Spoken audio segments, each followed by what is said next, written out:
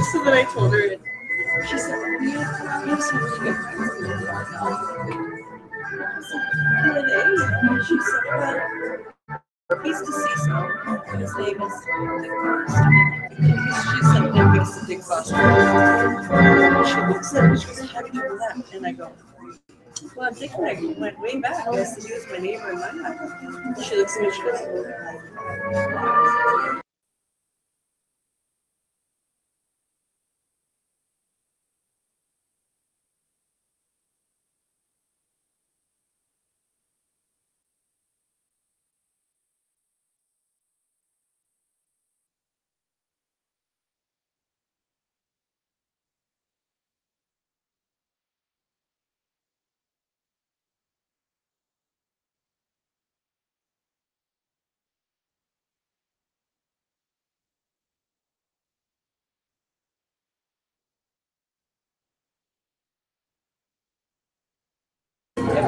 "Isn't that cool?" The guy went to Dick's funeral. There were so many people. If she was there, I would have no idea. But isn't that weird? I know. Crazy.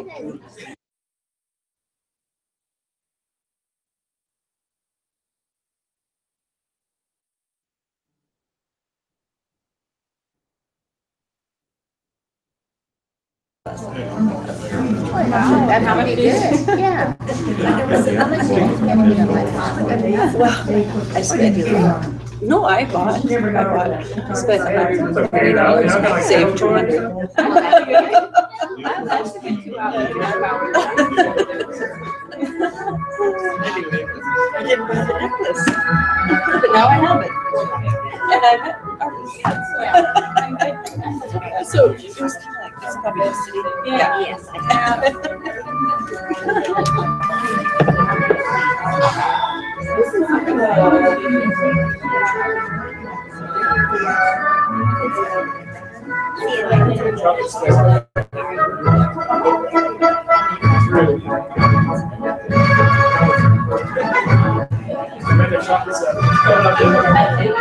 So our calculations.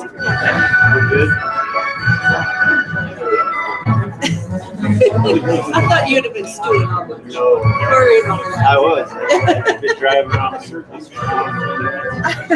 Got all about the air comes and You really should. You should have. Yeah, that's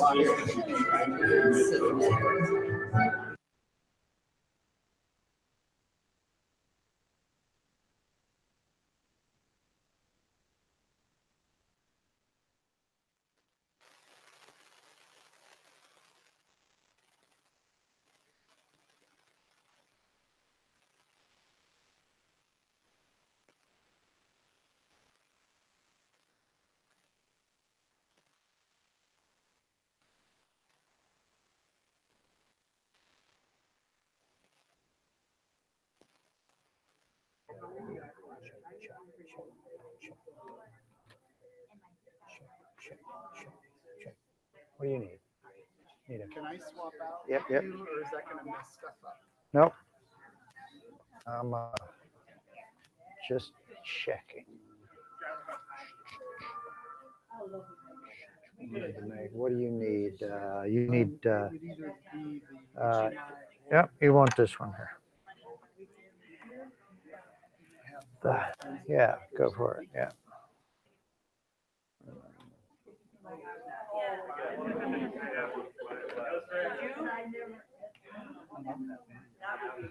That's pretty cool.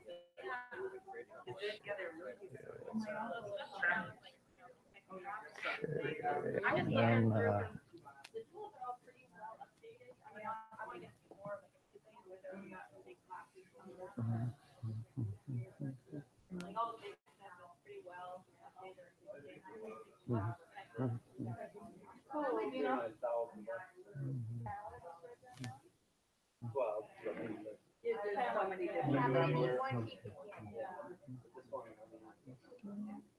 I knew nothing about them.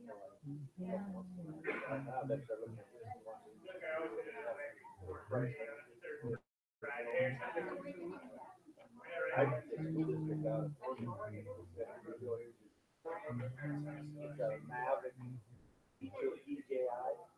Mavic Pro. DJI Mavic Pro. Yep.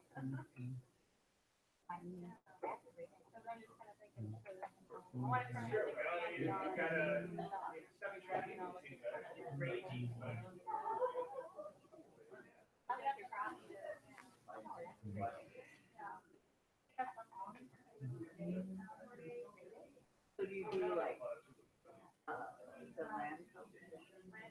Do you that? I don't think I'm gonna get to this year because I'll be. I ended with my content. I remember that about you. Yeah.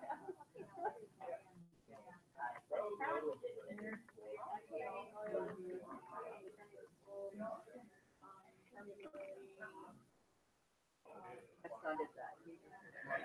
They went to national. It's red. Yeah. He called me, this is just not right.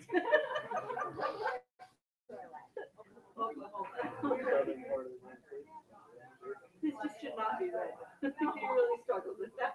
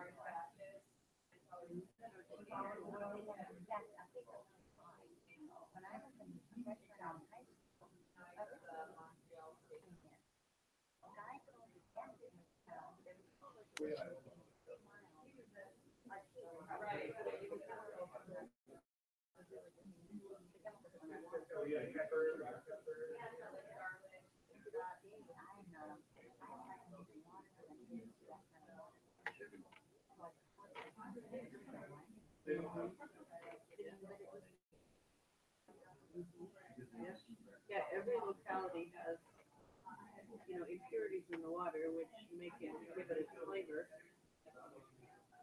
color. Well, it depends. If it sits for a while, it turns black. Magnesium, we have a lot of magnesium, and it reacts with the oxygen in the air and oxidizes, and it turns black. So you got green.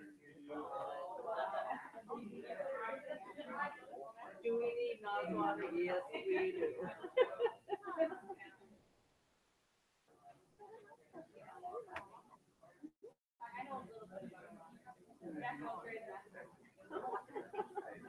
Very good with that soil. Yeah. Those ag teachers, they know have to know a lot of things. I've never been shot on a job. You don't appear to be sure. No. You're the role model. And actually, they're both saying that this is young. Yeah. I was very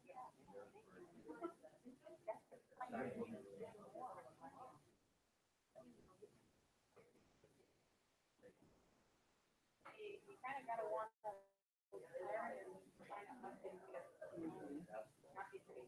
All right, so why don't we talk about our data that we collected? Here are the results. Okay, can you guys see those numbers? They're so small, I think that you might have to have people scoot up a little bit to see them. But what? So your measurements are the white cells, and then the green cells are the calculations. And for the most part, everybody's calculations look pretty good. One thing that was puzzling to people, though, was that in some cases, the mass that didn't burn was a negative number. How can you have a negative mass? You can't. So what would explain that? How could you end up burning more than what you put in? Right. So if the wick burned, then you could lose mass that way, right? What's another way?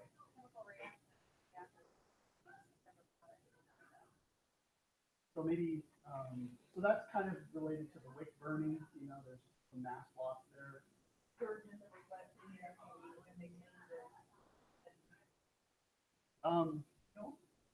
Well, that's true. Maybe there was some leftover detergent that affected the measurements. Maybe. So the thing that I was referring to was measurement error. I'm not actually referring to chemical reactions at all. So how do you deal with measurement error? How do scientists deal with that? What are they supposed to do? Repeat the experiment, right? And if you repeat it enough times, then you start to trust that, okay, we did everything right, we didn't make a mistake, right? So, but one thing that I noticed here is that both of the ethanol groups, let me see, is that true? No, now I'm confused.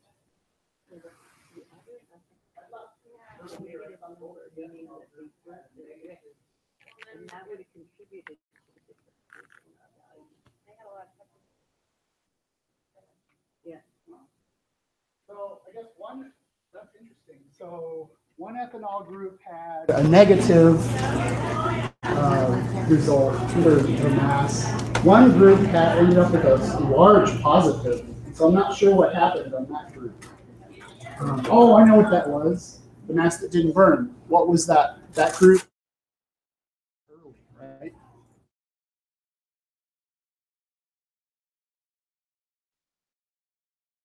So that's a possibility. That's not really a measurement error. That's just a procedural difference, right? My temperature wasn't right. Now, one thing that you guys probably didn't calculate was the number of calories, but how did we come up with that calorie calculation? What is the formula for calories? Mass times specific heat times delta T. So it's the mass times the change in temperature. So in our case, we have a temperature change that you guys measured, and we have the mass of the water, which is the volume. So it says milliliters, but what is 1 milliliter equal to? 1 gram. And it's also equal to 1 cubic centimeter, right? So it's equal to 1 gram. So it's a mass times a delta T, and that gives you the calories. And so that's how we got 3840 for the first line. You guys didn't calculate on yours, but my spreadsheet did for you. And so you can see how the number of calories that you got, the more burning you did, the more calories you got, right? So if you had a lot of leftover mass, then you didn't have as many calories, right? Because you didn't burn. Now what about BTU? Do you remember the BTU formula from the Saturday workshop? What was that? BTU is the old British way of doing it. It's like a calorie, but we use British units. So it'd be 1 pound of water, 1 degree Fahrenheit. So that's how you get the British BTU. And to convert between calories and BTU, you can do the math, and you'll find out that there's a 252 factor. So if you go through the math, so 1 BTU is 252 calories, okay? And so that's the formula that's being used in this column O. So the BTU column, that's what we're using. Is we're just taking the number of calories and dividing that by 252, that gives you the BTU. Does that make sense? That's a pretty simple experiment, or a pretty simple equation. If you go to the equations sheet, you can find all of these just by clicking on the spreadsheet that says equations. Okay, the last two columns are pretty important. Calories per gram burned and BTU per gram burned. Now, why would we divide through by the number of grams burned? Why is that useful? It makes it easier to compare with each other, right? Because if you do that, then it really doesn't matter if you had leftover in the bottom, right? Because all you care about was how much burned. So you're normalizing by the amount that burned. So based on that information, which fuel had the most calories per gram burned?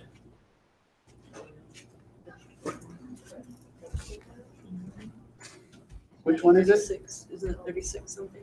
36.57. Looks like engine oil to me.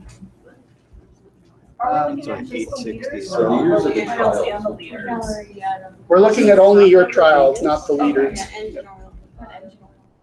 Engine Is what? oil and Calories per gram Peanut oil. is 36.57 vegetable. So engine oil and peanut oil both had the highest calories per gram burned.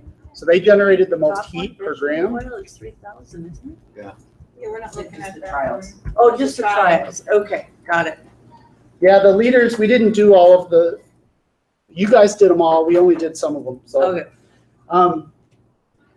and we had slightly different experimental setup when we did it, so it may have some slight differences. You guys had the same setup for all of yours, right? And then what about BTU per gram burned? That actually, problem with that one is that it's only showing to the nearest ones place for the decimal. So you're like, you have 0 for one of them. It's not really 0, it's just less than 1, right? So it's just another way to look at the same, same thing, calories per gram burned or BTU per gram burned, same kind of idea. The winners are engine oil and peanut oil. Does that make sense? Comments? I was wondering how, was that artificial engine oil, or was that heavy engine oil, or summer engine oil? Did it matter? Engine oil? We is only engine oil? tested one engine oil, so I'm not sure what the other engine oils would do. That happened to be engine oil for a snowblower, actually. Oh, But that would be an interesting experiment. Try the different 5W30, my husband makes such a 10W30. big thing out of artificial oil in the winter. Synthetic, I should call it. Yeah, so there's also other, different uses for that. So I was just wondering. So, lubrication would be a different use than burning. Oh, okay. It's not then that it's thickness is an artificial. Is that right? Is that right, Tim? What's that? Then it's viscosity or thickness. Yeah, doesn't right, make any yeah. No. There might be something that this, we want to try. There's some, I thought that oil. Viscosity. so other comments on this experiment? Do you see any? I'm surprised that ethanol did not have a higher calorie value. Yeah, Yeah. that's interesting, huh? It's a food product. But if we're using it, you know, In our cars, yeah. Sure. then what? Right. I see. Using it in the cars, it's not, yeah, you would expect it to do a little better than that. Yeah, right. So again, this is only one trial, right? So we probably want to repeat this just to make sure that the numbers are coming out. And so the other thing you can do with this is you can use biomass. So I think you guys talked about this yesterday, biomass. And so like this one is wheat straw. You can also use corn. What's the other one?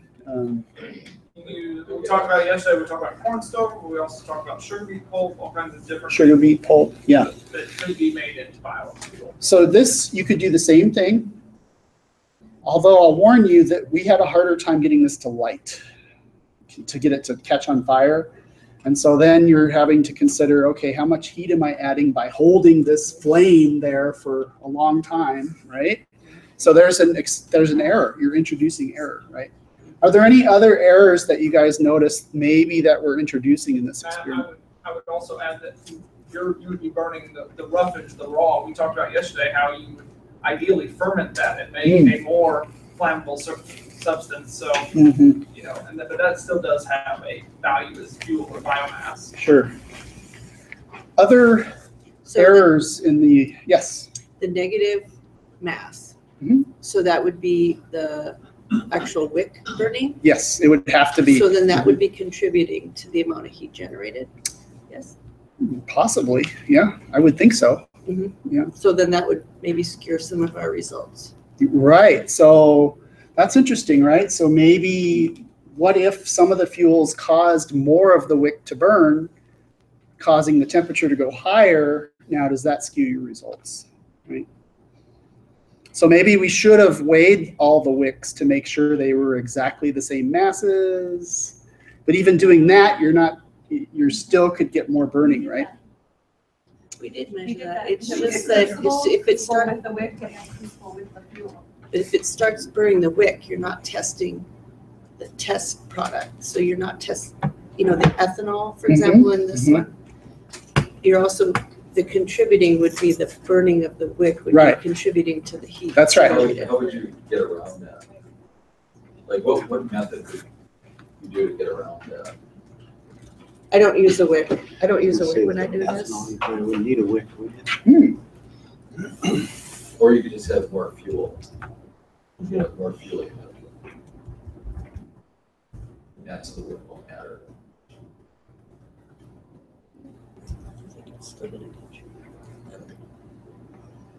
I just think some of the other things, we're also heating up the wire mesh. We're heating up the glass flask. Exactly. When I do my calorimetry, you know, I'm not doing food or anything like this, but we do it inside of a styrofoam cup with another styrofoam cup as lid, just to reduce those environmental factors. And of course, we're losing a lot of heat inside. Right. But that is another good example of a way to do telemetry with the easy, you know, that bronze level. Yeah, I'm definitely bronze at each. Yeah. But let me ask you this. Didn't we make sure that it was equal for all of your experiments? Didn't we have the same exact equipment? So shouldn't the heat loss be the same? Yeah, that's true. Or not? Or is heat loss a function of the absolute temperature? It's also a function of time. Something that Yeah. burns very rapidly versus burns slowly. Right. Right. So if it burns really quickly, it doesn't have as much time to heat up the flask or the metal apparatus. Yeah, there was time. We didn't measure time, how long How long something burned. it burned. So maybe this is an example of where if you had one of those bomb calorimeters, or maybe one of the fancier with the styrofoam. I'm not sure how do you do that with the flame? Oh, I don't. You don't have a flame. I just use the styrofoam cup. Got it.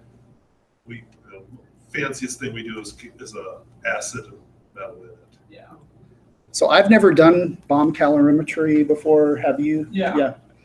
And so how do you do an open flame with? So depends on the one you can get them like the upper end ones where they have a ignition system inside them, so you can put a fuel set in. It's kind of like your lighters here. You light it inside in the controlled space, you know. But where he's mentioning the styrofoam cup telemetry, that's for an acid base or any other kind of chemical reaction that there is going to be exothermic or endothermic aspects to, where you're going to see a difference in temperature. Any other comments? Do you think you could do this with your students? Good. I just thought I'd mention, I just was curious about how expensive they were, and I found a really cheap bomb calorimeter here for $12. And on the same page, I'm seeing them up to about $7,000. Wow. There's a flat number. All right, thank you all. And again, your data and everything is on the Google Drive, so you can go later and download that. And there's a blank page where you could make printouts for all your students, and similar to what you had today. Thanks, everybody.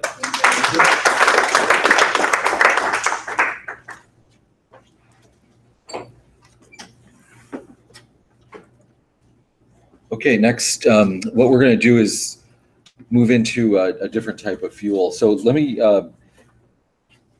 go over all of the fuels that we're learning about, just so we all kind of have a grasp of them.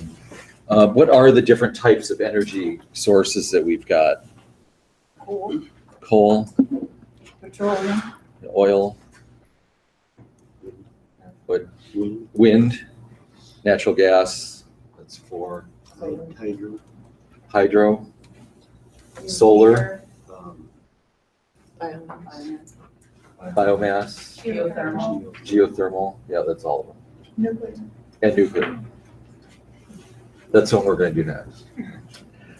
Yeah, so just always keep those in mind as we're going through all of these different sources. So David DeMuth from Valley City State University, he's going to talk about nuclear, actually everything nuclear. Yeah, all right. So, hopefully we'll see the others.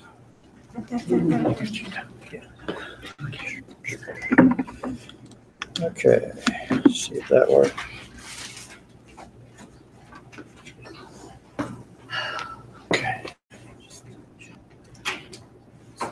Okay.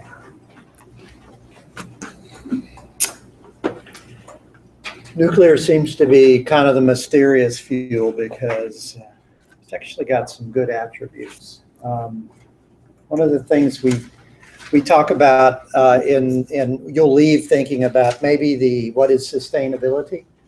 Some of us like to think of it as a three-legged stool, or the economy, social.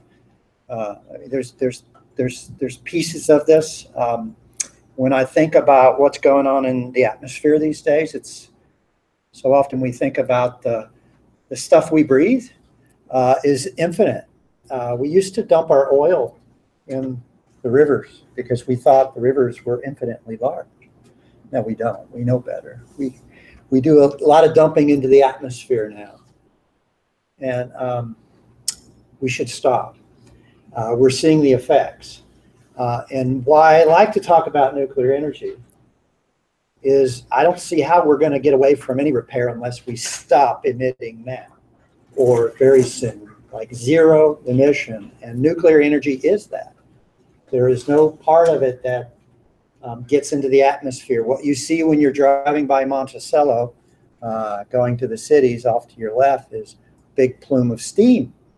It has nothing to do with what's going on inside. So I hope with this short time I have with you is maybe to leave you, to give you some new knowledge about nuclear energy, and I think it's a hope for the short time. The dilemma is the stuff that the refuge from it is horrible to manage, tens and hundreds of thousands of years. What might be interesting is for a nuclear plant for an entire year, the refuge would more or less fit under that table. So it's not a lot. It's just what it is. It's very potent. So there's pros and cons, and hopefully you might have conversations with your students on what are the pros and cons when it comes to nuclear energy. So let me break it down to firstly what radiation is. I particularly like this shot because I captured it myself when I was at Idaho National Laboratory. Probably the lab. There's a group of national laboratories around Argonne, Fermi, and all these, and I've been to some. But if you want a go-to place for nuclear energy, it's the Idaho National Lab. They're the ones doing all the new breeder reactors and all these new technologies that maybe produce electricity at maybe a way to where the refuge or what's left over is nearly as bad. So three types of radiation. Okay, that's kind of radiation isn't such a bad word because the sun's doing it every day, and I like tomatoes, and particularly when it's put on pizzas. So without that type of radiation, we would never grow our tomatoes, right? So all right. So, but the kinds of radiation, so those would be a particle known as a photon. Photon, which, not a proton, not an electron, but a photon. And there was some debate some years ago, 100 or more, that we couldn't figure out if that photon was like a little marble, or maybe a little BB, or maybe like a little packet of energy that behaved like a fluid or something. It doesn't matter, particle or wave, we don't care, it grows my tomatoes. But there's other kinds of particles, and you could think about something called helium balloons, okay? Use them at parties, they lighter than air kind of thing. If you could take helium, which turns out it has 2 protons and 2 neutrons in it, and it has 2 electrons that orbit in stable helium. If you could sort of flick off those electrons somehow, we call that ionization, then we basically have an alpha particle. And so that's what in this list here, alpha particles made of 2 protons, 2 neutrons can be stopped by skin or a sheet of paper, but can cause damage if inhaled or ingested. Okay, alpha particle. Beta particles are basically an electron. Again, we like electrons. They move down wires and they maybe cook the pizza. So this is way gas and whatnot, but for beta particles, it's just another word for an electron. So alpha particles are basically helium, you're used to. Beta particles are basically electrons. And gamma rays are, maybe you're used to those too because you go to the dentist. And when you go to the dentist, it's an X-ray to check to see if you need a filling or something. But actually, gamma rays are more energetic X-rays. That's all they are. So they're basically an X-ray, but a little faster, maybe much faster, but they're about the fastest. So and it turns out those are just photons at high energy. So, so we're basically talking about stuff we're used to. We just kind of call it alpha, beta, and gamma, and it sounds like Greek to me. But and then another type of radiation is neutrons, but we don't need to talk about neutrons, although they're going to come into an activity we're going to do just very shortly. So go back to, I guess, 2 centuries ago, or the late 1800s, and physicist Henry Becquerel, he noticed that in certain rock samples that they had this sort of, let's say, energetic property. The idea was that, photo plates. Any photo, if you remember the kind of cameras that you had to have processed at the drugstore or something, and if you would have, for some reason, somebody opened up the camera and light came in and the film would be exposed, oh my gosh, what pictures did I lose? Okay, well, okay, imagine going back long ago, about late 1800s, doing sort of the same thing, but in those days, if you remember sort of at least the Western movies, they were kind of big glass plates and they were sensitive to light, and the cameras, and so they put these big black hoods and all these things over it. And they'd open a shutter and close it and maybe illuminate with some gunpowder or something like that. And they'd take photos, and there's some really cool photos in this building, old Native American shots and stuff that are particularly on like just different glass in it. They're quite interesting. But okay, I'm going to store them in my drawer. I'm going to go out. Oh, wow, check this out. I dug this out of the ground, and this rock, when I make glass, it actually makes the glass look sort of orangey and shimmery. Wow, that's pretty cool. I'm going to sell that and make lots of money. Well, it turns out the orange glass and the blue glass back in that era was radioactive. We didn't know that then, but that vase was sitting on top of that desk where the photo plates were. They pulled the photo plates out, and some family was yelling at each other, who exposed my plates? Well, they scratched their head. They figured out it was the vase that was sitting on top. The vase, how did it was closed completely? Well, the vase has this natural propensity to like just spawn radioactive particles at regular rate. That's what radioactivity, just throwing them out, okay? Alpha, beta, gamma, okay, who cares? But one of those, okay? So somehow probably the gammas in the rock that you can dig out of the earth was, okay, radioactive. Well, that was cool. So we started studying that, and actually Marie Curie, and I think had some, probably died of exposure, and others. And then Einstein came along, and we started developing quantum mechanics, relativistic quantum mechanics, and now we actually played with quantum mechanics when we were talking about those solar panels we were using earlier. That's actually, I use the word quantum efficiency, but it's basically the physics of the very small, because things don't behave like planets and cars crashing. When it gets really small, it behaves differently, and that's where the debate on particle and wave came about. So just give you a sort of a feeling of when this stuff started getting developed and discovered, that radioactivity was kind of cool, vases and stuff, and we started exploring it. That picture there with the Fiesta ware, maybe some of you remember that? Yeah, that too was glazed in some sort of radioactive material, with paint and stuff. So they, in principle, were low-grade radioactive. But we have some smoke detectors over there that we were playing around. Hopefully, we were going to show you a Geiger counter working on this Americanium 241, and we'll talk about that in a minute. But okay, alpha, beta, gamma, it exists. We discovered that's what physicists did then. In order to measure this stuff, this so-called Geiger counter, and maybe you've seen something like the civil defense things. This is old school. We thank Eric for going and finding this somewhere in a room around here, and it actually worked. But, and did you know your smoke detectors typically had a little bit of radioactivity in it? It uses the same idea as this so-called ionization chamber. So, okay, back to that helium idea. If you could flip off the electrons in helium, you would say you ionized helium. So that's an alpha particle. So what happens is some kind of you fill this chamber up with something inert, that word. So over to the right of the periodic table, you got argon, neon, krypton.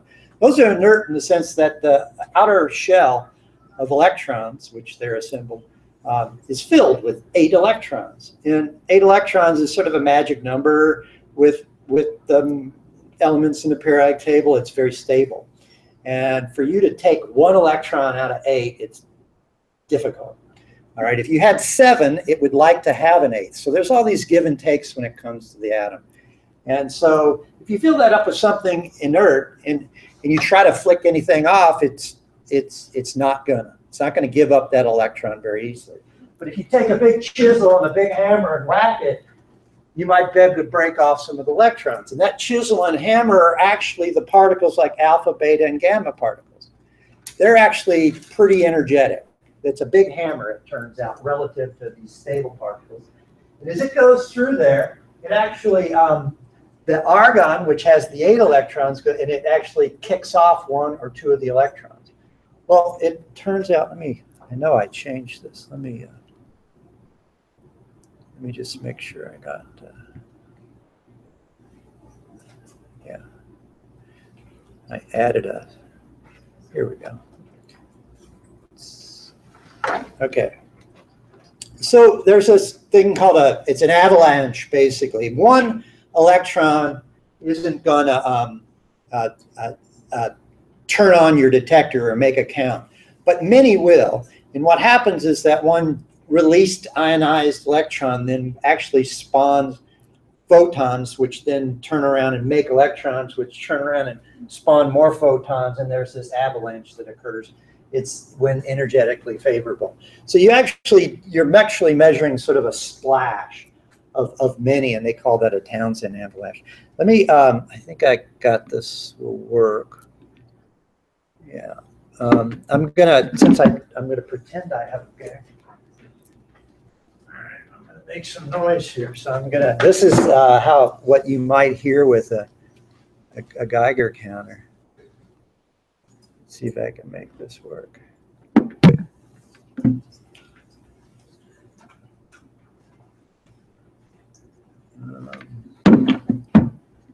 Hold on just a second.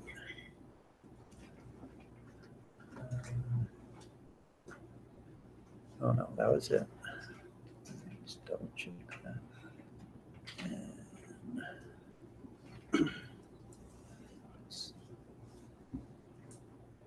This worked earlier. Here, I'm just gonna turn my sound up. Okay, that's kind of a moderate rate. What you're getting out of this thing is something called counts. And basically, it's just counting how many avalanches occur based on, so if, and I don't know what element that was, but it was sort of at a margin rate. So you would say, okay, that, and then some of these, the newer ones, will measure either in counts or dosage. And dosage is something you can look up and compare to what's the dose when you get an X-ray from the doctor. How many X-rays can you get in a given year based on the problem is that it interacts with, the biologist can help me, but your cells don't like that high energy incoming particles, and then actually messes with them. So the DNA gets augmented and all these sort of things. So that was sort of a moderate one. Let's hear an extreme one.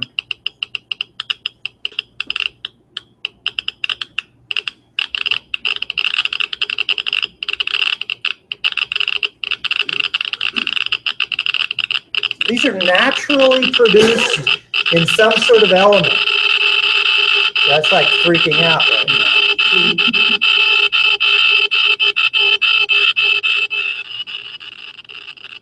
So giving you this is basically what you would have heard live. Okay, great. Well,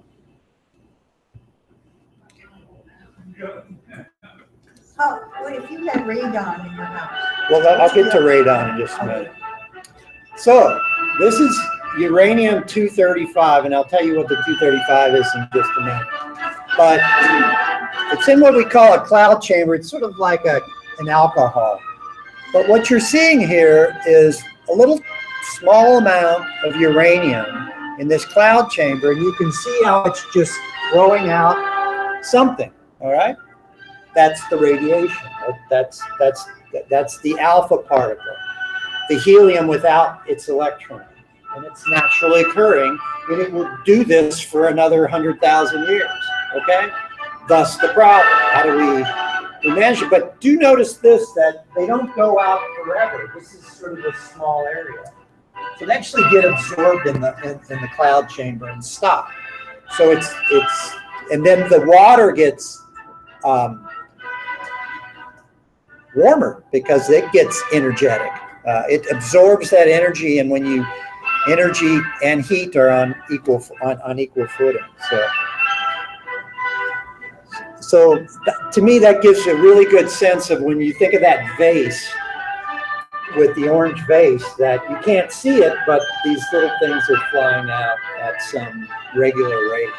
And don't put your arm nearby because it'll just keep colliding with your cells and it'll burn you. Okay, it's not good. You could think of Chernobyl and all these things. It turns out, and this PowerPoint is available in your folders.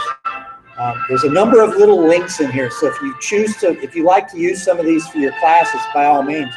But it turns out you can actually make your own little cloud chamber. If you get from Amazon, I think it's just probably like there's just such a small amount of radioactive. You can buy it on the end of a pen, and you can put it and make your own. It's kind of a cool thing for students to try to make their own cloud chamber. So there's a link there, how to. It's kind of a cool thing. So, all right. So I think you have a sense of radioactivity.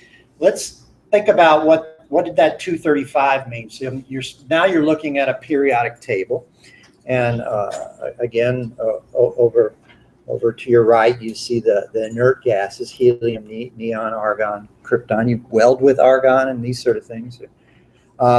And then what I have here is radium on purpose, because one of my other little passions is it's 14 hours. I think it's important. All of Minnesota and all of North Dakota, and I believe almost all of South Dakota, has a high level of radium in the soils. And as a result, our basements have a high level of radon if they're all closed up. The trick with radon is to move air. It's cool. You can live down there and you sleep down there as long as you keep cycling the air. Just get it. But what happens is that radium in this case, the 226 is a number on the periodic table. I've got it highlighted. if you go over 80, it's, let's see, so it's got, you, in this, here you can see 28, those are actually the electrons that are, the 226 are the number of protons and neutrons, and the 88 is the number of protons. So okay, so I always like to think of the atom as like a little sack of marbles. It's pretty good. So a little sack, and there's protons and neutrons in there. And why the neutrons want to stick to the protons? Neutrons are neutral, protons aren't. So there's something else something strong is holding those things together.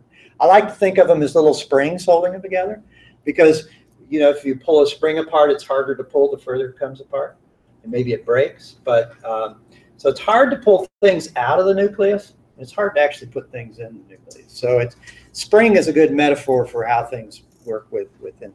So basically those numbers like 235, 226 are counts of the things in the sack of marbles, okay? So think of it that way. And things that are sort of down deep in the periodic table don't really happen naturally, or they can, but they're rare, much more rare. I mean, our Native American speaker said something very powerful today, that we're basically all stardust. This is something Carl Sagan liked to say quite a bit, that we all do come from stars exploding, and wow. So, and so we share that heritage. So, so the stuff that less than iron sort of occurs often in our world, and things greater than iron on the periodic table don't tend to happen often in our world, because it would have taken extra things to happen, because stars, when they explode, they don't create things much greater than iron, okay? So you have to like press them together, and maybe things underground, different geological processes may produce that. But I guess Lake Agassiz was that lake that spanned way up and went all the way down to South Dakota and spanned out here. I'm thinking of the Red River Valley now. And as that ice, that was a mile high ice. I mean, that's just bizarre to think there was a mile of ice straight up all around there. And this thing, as it moaned, it kept retreating over millions of years, going back and forth. It would just turn up all kinds of rocks and stuff. And as you can imagine, a lot of that on the beaches of Lake Agassiz basically were the stirred up rocks dug from deep, often the heavier stuff that might have been like uranium. So in part, that's kind of my vision on why maybe there's a lot of radon in this area, or radium, because of some of the geological processes that went on. But it's here, and you have to be careful. But there's a natural decay process. So as you saw in the image of uranium-235, and just this constant throwing out of alpha particles, in this case, you've got this natural, so you can count 226 and you subtract 4, you get to 222. So 4 what? 2 neutrons, 2 protons. So that's an alpha decay. So radium, 226, naturally turns into radon 222. And then, and it can do it through 4 gammas, or it can do it through, but mostly. And then that happens, I think that's 1,620 years on average, okay? For half of it, this thing called half-life, and we're going to learn just a little bit about that in a minute. And then it takes about 4 days, so the stuff in your basement is really only like a 4 or 5 day event. And then if you could keep moving air, sort of every 4th day, turn on the fans and turn them off, you should just keep the fans on. And then you've seen sometimes the mitigation is like a 4-inch PVC pipe that runs through your roof, very small circulating fan. It just keeps stuff moving out of your sump room, because that's under the rock and it's the gases. Actually, drought is when radon is a big problem in your basement, not when the clays get really wet. It sort of secures it. But when it gets droughty, big cracks form in your yard. You notice that? Your foundations crack, bad stress on your, so actually drought times is when a lot of radon tends to be, it's a gas, so it sort of trickles up through gravity.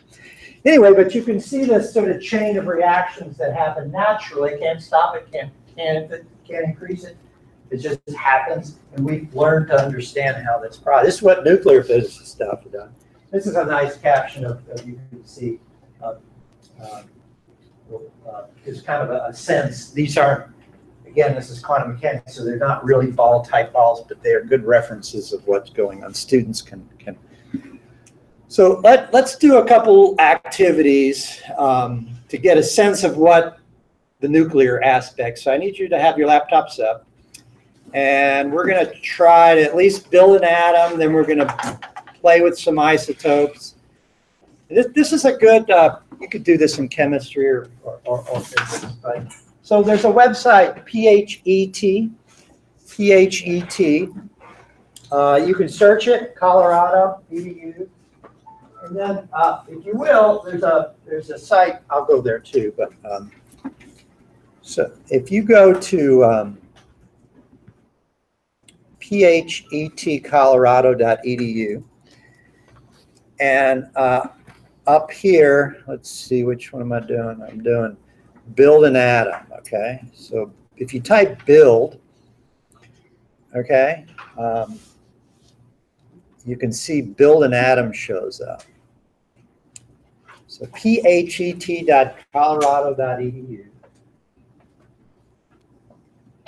And they're nice when they're so-called HTML5. That means they run on your browser. You don't have to install Flash. You don't have to do any of that stuff. Okay, so phet.colorado.edu. Anyone using PhET? I think I talked to, I'll give entire lectures in PhET world. It's really nice. And it's not just physics. There's biology, chemistry, even math and statistics. So it's some cool stuff. Highly recommend it. And it's mostly developed from a consortium of physicists and teachers. So it's not like, and it doesn't charge. They're not trying to make any money. So let's like put a few marbles in our sack and see what we can come up with, just to get a sense of what I mean. Because neutrons are a really important attribute of this whole nuclear phenomenon. So charge and so, okay. So if, for example, if I throw a proton in there, oh, I got a hydrogen atom. Let me throw an electron on there. And now I have neutral hydrogen, which maybe you knew that hydrogen was one proton and one electron that orbits. Okay. Now, if I applied a match under this, I might be able to get this electron to hop up to this next shell, and it would be energized hydrogen. But I can also do something kind of cool that most people don't know, is that I can actually shove a neutron in there, and it's still hydrogen. Oh, so hydrogen is hydrogen because of the number of protons in it. And that's where it sits on the periodic table. Okay. In fact, we call that deuterium. In fact, you can throw another one in there. Okay, we call that tritium, and you can make these things. So instead of like hydrogen, 2 of those, and oxygen, H2O, water, drink, we need it. Probably a gallon a day would be more than I can handle, but I should. Okay, but you can drink D2O. I don't know, could you? It's hard to make. It takes a lot of energy to make, but you can make these things. Okay, so let's try to make. Let's look at an alpha particle. I'm going to pull this electron out. Uh-oh, wrong one. I didn't know I could pull. All right, so now look, I have helium. And stable helium would have 2 electrons in it, okay? Let me just make sure everybody's playing along. Just making so it looks like wrong. All right, so we got a sense of what's going on. Okay, and again, if somehow I could rip those electrons, I basically ionized helium. There you go, it's an alpha particle. So these, I guess, so if I throw in another neutron, you can see it's unstable. I don't know, I think if you keep throwing neutrons in there, it'll blow up or something. So it's shaky, I don't know. The little the stable, unstable button, we'll shake around. Okay, it may be stable. All right. I don't know. Can anybody throw all your protons in and tell me how many you get? I'm curious how far up I don't think we can build everything, but at least you get a sense of stability. No, that's like the batteries on the circuit. Yeah. I think they changed that or something. You got to really turn it up like to 100 volts or something before it starts to fry. Okay, so this isn't too exciting. Okay, mind you, it does a nice job at sort of getting your atomic sense going on, your nuclear and atomic sense. Okay. And you can learn things about charge and all this stuff. So I'm going to throw, neon's about all I can do. All right, neon. Neon gas is kind of cool. Okay. Okay. So, all right. So let's go back to let's go to another one of these things. This is pretty cool. So, there's one more, and it's called isotopes and atomic mass. So I'm going to go backwards, and I'm going to search for isotopes and atomic mass. Isotopes and atomic mass. These have little worksheets with them. Isotopes. So it's kind of. And this one, I just want to call your attention to. I would guess that these two together could make up part of a lecture if you're trying to explain the atomic phenomena to your students. So just, all right, so, and then it actually gives you sort of the natural abundance.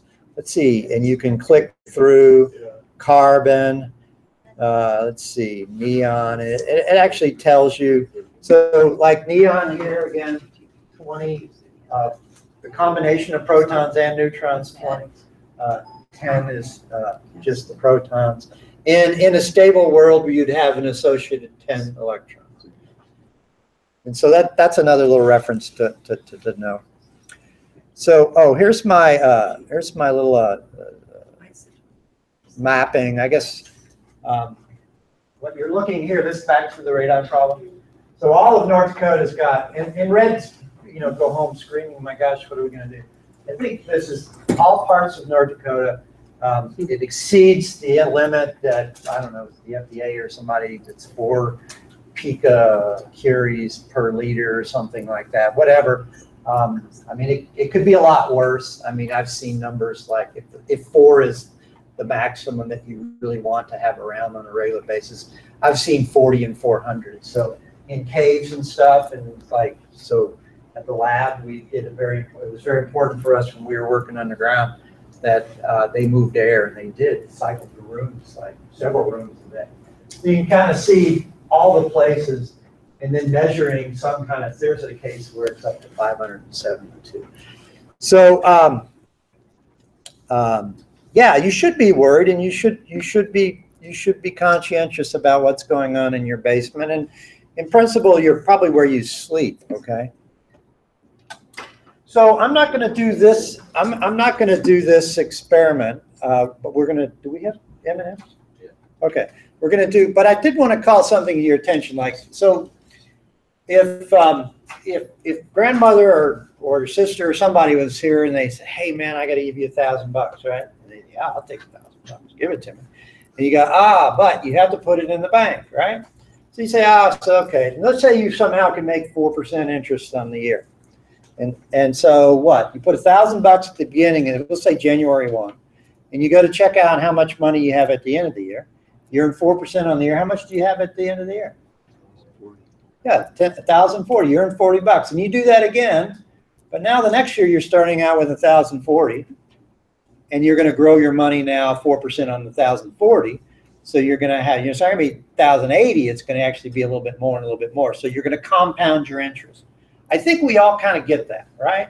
And it turns out that phenomenon of growing your money is exponential in nature. And you see that in this graph. And what I've got going out to 2055, I see that I started out, this would be earning 40. This is just an interest part. You can see my interest increasing on an annual basis, how much I'm growing. And when I try to fit that with a straight line, It's clearly not a straight line. It looks maybe like a quadratic, a parabola. No, it's actually exponential. Okay, keep that in mind with this activity. Where's our yeah, we'll do M&Ms now. Go ahead and describe it. I'll pass it. Okay, so this is a great thing you can do with your students on M&M. So what? You could do this with coins too. I got a big pile of pennies at home. Not sure what good pennies are anymore, but okay. So pennies have a head or a tail, right? And some of us know math and statistics, and it's all these binomial distributions or Poisson, all these statistical things that make your head melt. Basically, if you roll a coin, you get a head or a tail, right? All right. So to understand how radioactivity works, which it works a whole lot like flipping a coin, there's a probability of decay. All right. What I mean by decay, it would be the opposite of growth. Okay, right? Because if you grow your money, it grows exponentially. So if I could decay my money, it would bend down. Okay, you would have less money after some period of time. You would have less radioactive substance over a period of time. So as a nice way to get our students to understand how radioactivity works, we can actually pull out M&Ms and you can eat them afterwards if you want, I guess. So, so Tim's passing around this. I think is it 50 M&Ms we're going to give them? Or 100? Okay. Does it matter? I think it was 100. Yeah. So we're going to give you a certain number of M&Ms. Okay. Now this is going to be a little bit of a spreadsheet activity. How many feel really confident working in spreadsheets? Right, one of us. Right. So maybe in 20 minutes you'll be more competent.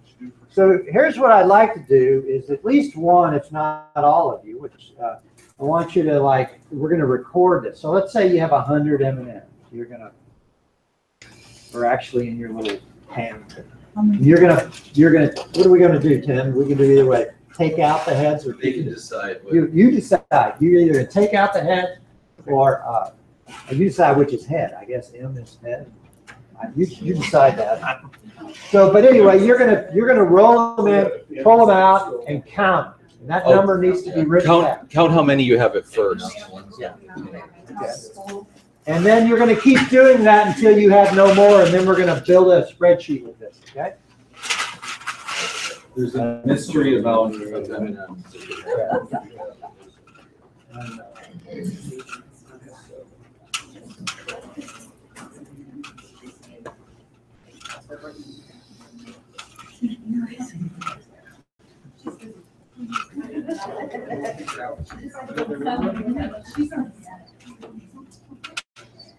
What do we got?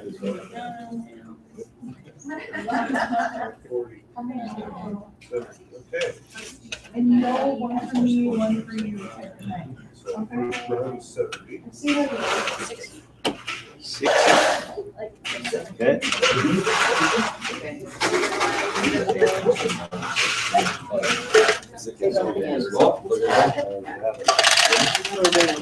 Keep the M's in there. Oh, but we just had a Keep the M's or get rid of the M's. Doesn't matter. Keep the M's. Yeah, no.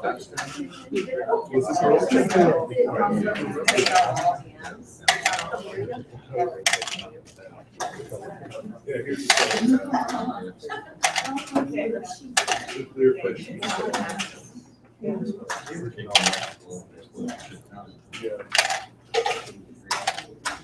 Are we recording how many are left, or how many take that?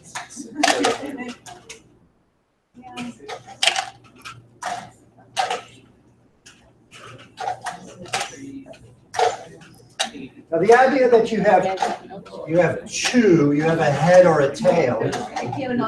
Okay. Is basically a reference to the isotopic nature of the atom. So, and what I mean by isotope is basically the number of neutrons in it. Okay. So certain atoms have more neutrons or less, and we're just going to stick with a case where there's 2, but if we had 3-sided dice or 4-sided dice or 12-sided dice, we could actually do this same experiment, okay?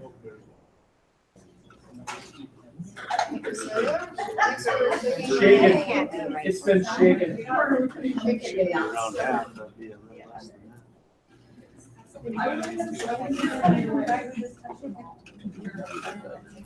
Yeah, we. She comes up and does. That would be closer to probability. 29. Shake them or?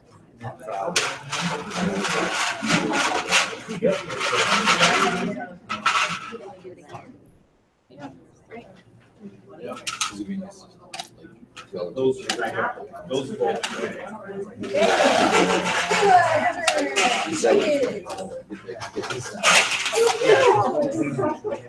Let's say jumper with it.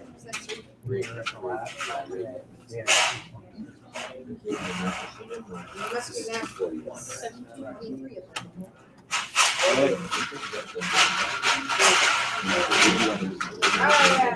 I am going to do.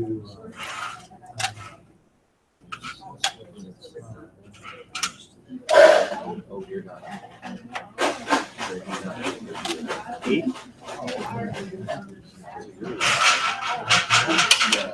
Oh, throw things.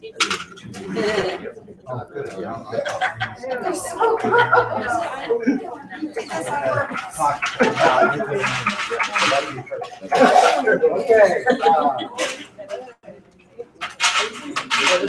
And you're gonna. So.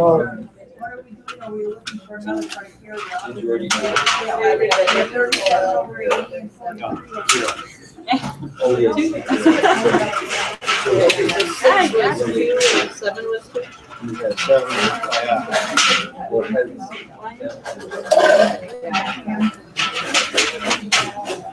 yeah, then you, those, yeah, decide which one. Okay, so 9 is 3. Yeah, which one? Let me.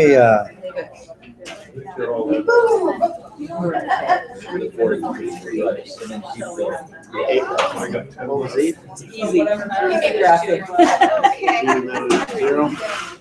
Wait, no, there's a 1. He's doing on Excel, I'm doing on Kids Zone.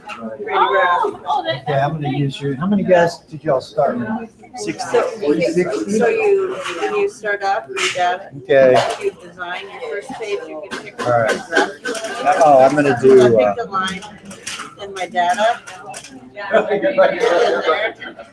Okay. Title, time. Okay, how many do you have second? Labels, whatever. Just So if I preview. 629. Okay. Easy. So let me coach you on some spreadsheet sense if you. Well, yeah, Excel. See, this is so easy. Yeah, I'm starting with 0. Yep. Kids Zone, yeah. All right, maybe I'll title these circle and above. Let's see. Trial and number. Okay, something like that. Okay. And I like to use formulas with my spreadsheets, and so I'm going to do a couple of those little tricks there. So I'm going to use your data because it looks like. So how many trials did you have? Or you went out? 9. 9. Okay, so instead of counting 0, 1, 2, 3, 5, I'm going to actually say that this cell is the previous cell plus 1. And anytime you use formulas in spreadsheets, you start it with an equal sign. And then when I do that, I can now drag that little corner down. Okay, and then I don't have to type 1, 2, 3, 4, 5. If you do like 0, 1, 2, and then grab the corner. It'll just do it for you. Go to Kids Zone, create a graph. Go Now, 0, 1, 2. I just cringe a little bit when they connect the lines. Oh, I know. You can do it, you can avoid that. Oh, right. You don't have to. Yeah, I've used that before. Yeah. God, that's, okay. So Deb, how you do with spreadsheets? How do you do? Are you? You're confident? No, Yeah. no, well, we're just doing the numbers on the iPad, we have like a Because- spreadsheet, but- Yeah, I want to know who knows, but I'm not gonna force it. He's got, Excel, yeah. I can do that a little bit, Yeah, so there's this argument that when you grow your money, it behaves like an exponent. So let's see if you decay your M&Ms if it behaves like an exponent. And so, Said took off the line, you didn't. what's your numbers? Give me your numbers real quick. Okay, 29, 17, 8, 5, 4, 2, 1, 0. All right. Now, if you did that again, It's a trend line. what would you see? You would see different numbers, right? Right, most likely. Would you try it again? That was so fast. Create a Do it again. Let's do it. Do it one more time. You just go. If you have time, okay? So, You just add your numbers and you can write, if you don't want a line or if you want a line, you click point. And then your labels. there's nothing, nothing else. You can change, So- you can modify all your labels. That's the preview of it. You didn't like my line, so I took the line out. I know. Yeah, it does affect it. Oh, really? Yeah.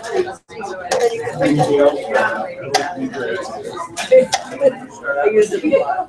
It's so much easier to have kids do that, this, than the Excel. Unless they have, you know,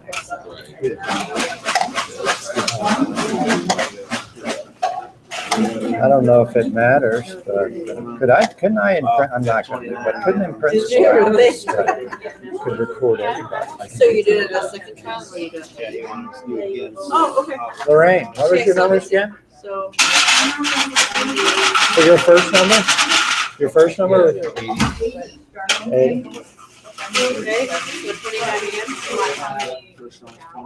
I owe you. how many were left? Ah. Yeah, we had. And then I just add a two groups. And 25. To it. 10, 6, 7, more than 5.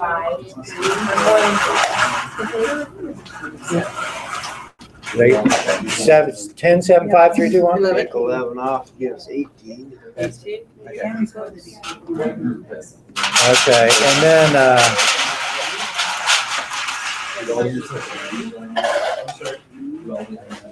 Kyle, how'd you do? You're still going? 7 will give us 11. We got 29 again, 18, and then 11. Yeah, we do it with the class. Okay. All right, is there anything, Matt, if you did it again, you would see similar behavior, but different numbers, obviously, right? All right, and then we're gonna plot these, so a little, as soon as I get 3, 2, who went that? Here's another one. Oh, yeah. Okay, that was 2, 47. Yeah. You had 80?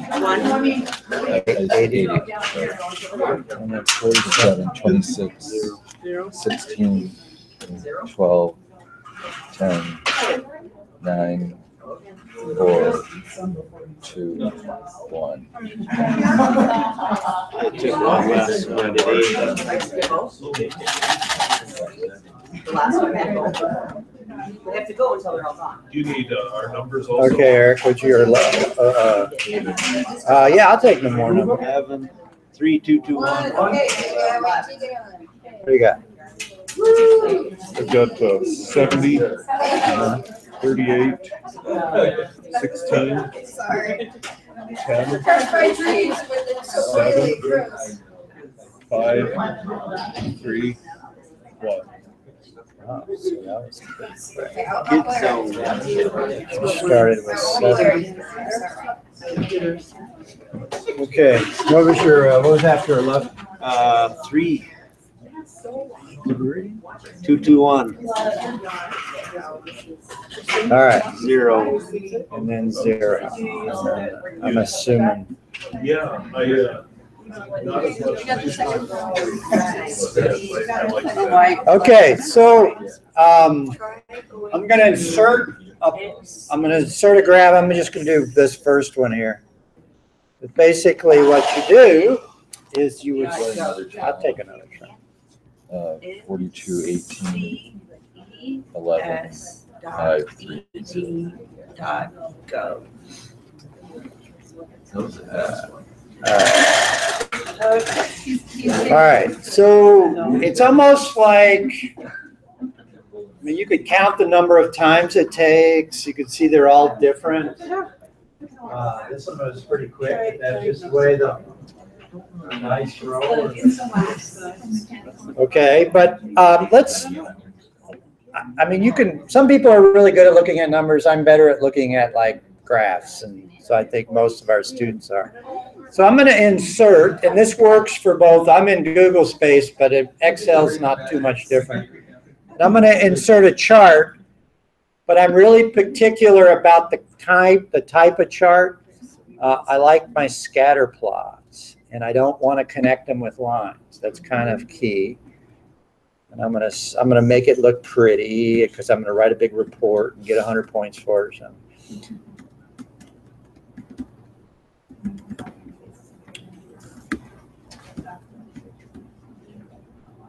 Something like that. And it's nice that it's okay. And then I'll insert, yes, okay. And okay, it doesn't look linear, right? Let me get that. I'll just do right there for now. And all of us will discover. Okay, I'll shrink it just a little bit. A way to determine linear behavior on a scatter plot is if you right-click, there's insert trend line, probably. This is different for some reason. I think I'll go right here and just click trend line. Maybe put some data labels. So, all right. And then there's another parameter that's called R squared. If it's a 1, then it's perfect fit. It's obviously this isn't a line at all, is it? So then one would try to fit it with maybe a parabola, and they could fit it with an exponent. Okay. But the point is that if you think about an M&M as being sort of like two sides of an atom, I guess. One, basically an ion. Then you get this decay sense with time or rolls or trial. So I guess in a sense, though, that if you go back to that first image of the uranium-235 just throwing alpha particles out, every time it throws it, it sort of rolls a little mini dice and decides if it's going to actually spawn a particle. And what's kind of interesting is the energy spectrum of those particles are all pretty well understood. It's not all the same energy, but it's a distribution of things. So, now you have this idea, at least, that you can more or less characterize the time it would take for you to go from your original number of M&Ms to the time it took to get to, say, half. And if I just look at it, it took one trial. I'm saying time, but so I went to 60 to 30. And then you can do that again and again. And there's something called a half-life, which is what I just decided, what I just mentioned was that the time it takes to get to half of the original population It's called the half-life. And generally, when you talk about radioactive materials, you talk about the half-lives. And those are the numbers like 1,620 days for that radium. And then stuff like 16,000 or 160,000 or for the stuff that is really useful at making electricity, which again, you know, is just boiling water. Which seems kind of weird, isn't it? Like, well, I'm going to fire this, I'm going to boil water, so it's pressurized steam to turn a turbine because it's mechanical. And that's kind of important. Let me see where I'm at here. Okay. So let's talk a little bit about the nuclear power generation piece, because that is okay. So as of now, there's 104 of these nuclear plants around the nation.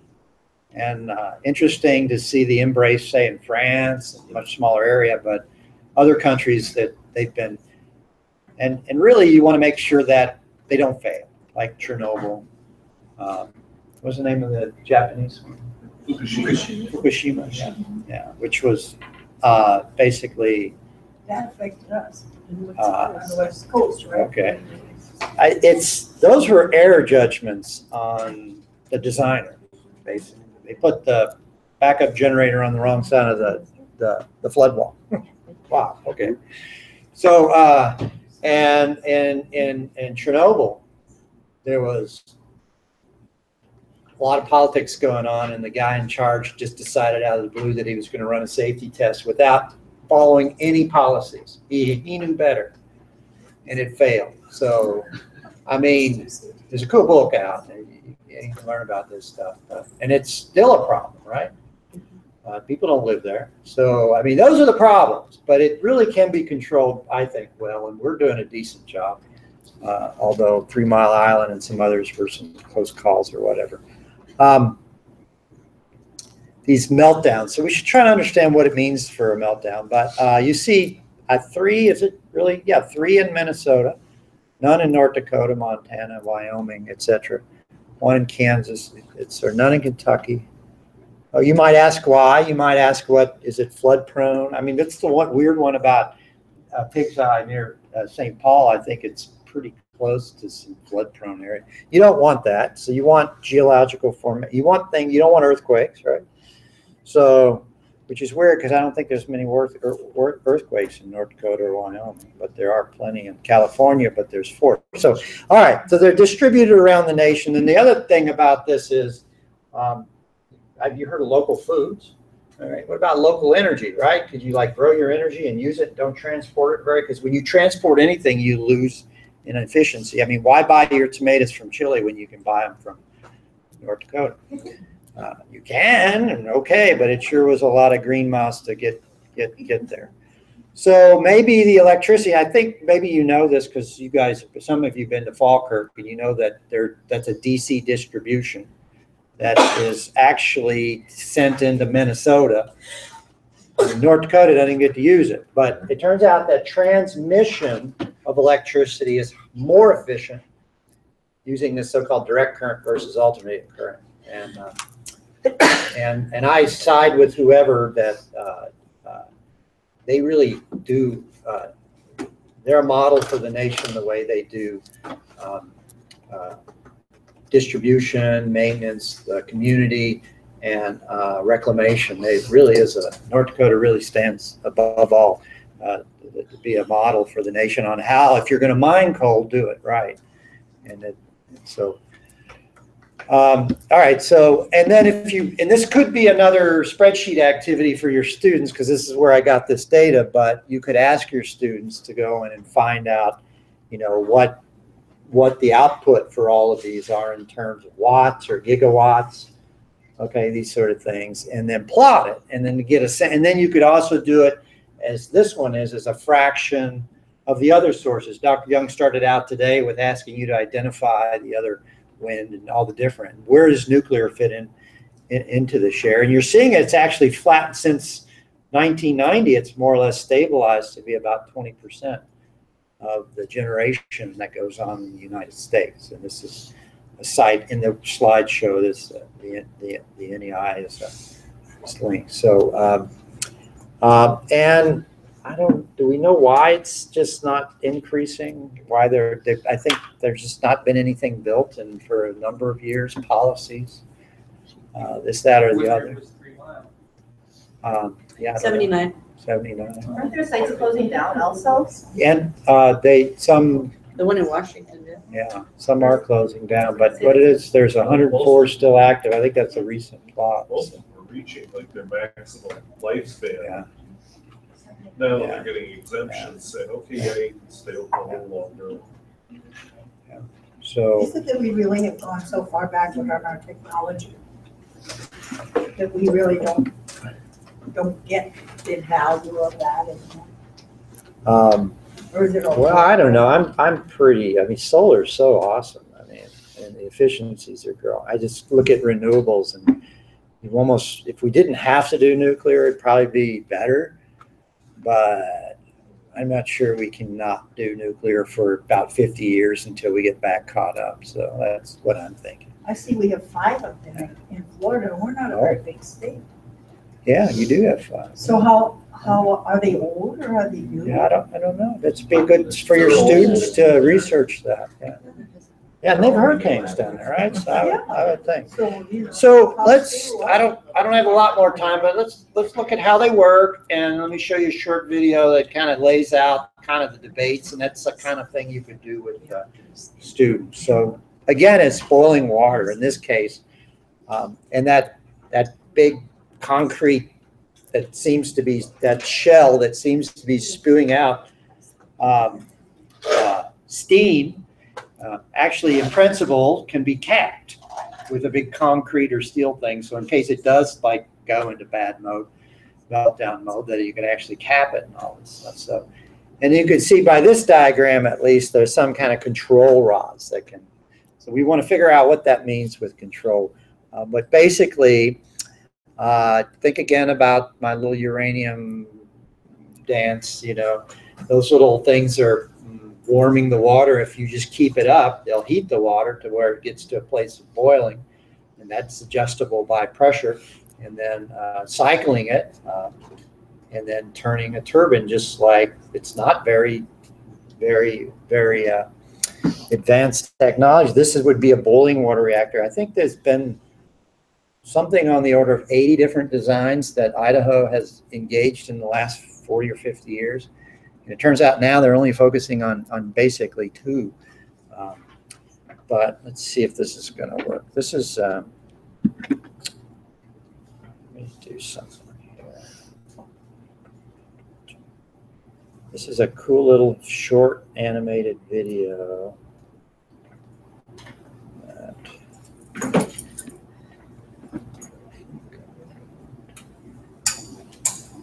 Try this. Okay. Let's watch this. Let's see if this is. Have you ever been in an argument about nuclear power?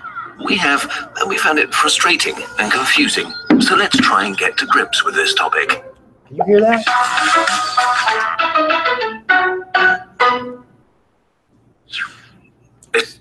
Let me try one more time. It's not.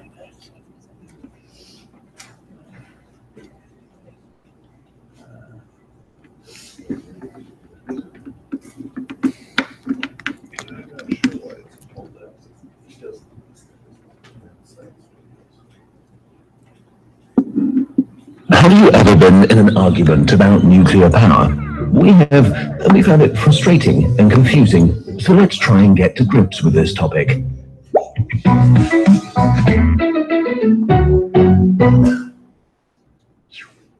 It all started in the 1940s. After the shock and horror of the war and the use of the atomic bomb, nuclear energy promised to be a peaceful spin-off of the new technology, helping the world get back on its feet. Everyone's imagination was running wild. Would electricity become free? Could nuclear power help settle the Antarctic? Would there be nuclear-powered cars, planes, or houses? It seemed that this was just a few years of hard work away. One thing was certain, the future was atomic. just a few years later, there was a sort of atomic age hangover. As it turned out, nuclear power was very complicated and very expensive. Turning physics into engineering was easy on paper, but hard in real life. Also, private companies thought that nuclear power was much too risky as an investment. Most of them would much rather stick with gas, coal, and oil. But there were many people who didn't just want to abandon the promise of the atomic age, an exciting new technology, the prospect of enormously cheap electricity, the prospect of being independent of oil and gas imports, and in some cases, a secret desire to possess atomic weapons provided a strong motivation to keep going. Nuclear power's finest hour finally came in the early 1970s, when war in the Middle East caused oil prices to skyrocket worldwide. Now, commercial interest and investment picked up at a dazzling pace. More than half of all the nuclear reactors in the world were built between 1970 and 1985. But which type of reactor to build, given how many different types there were to choose from? A surprising underdog candidate won the day, the light water reactor. It wasn't very innovative, and it wasn't too popular with scientists, but it had some decisive advantages. It was there, it worked, and it wasn't terribly expensive. So, what does a light water reactor do? Well, the basic principle is shockingly simple. It heats up water using an artificial chain reaction. Nuclear fission releases several million times more energy than any chemical reaction could. Really heavy elements on the brink of stability, like uranium-235, get bombarded with neutrons. The neutron is absorbed, but the result is unstable. Most of the time, it immediately splits into fast-moving lighter elements, some additional free neutrons, and energy in the form of radiation. The radiation heats the surrounding water, while the neutrons repeat the process with other atoms, releasing more neutrons and radiation in a closely controlled chain reaction. Very different from the fast, destructive runaway reaction in an atomic bomb.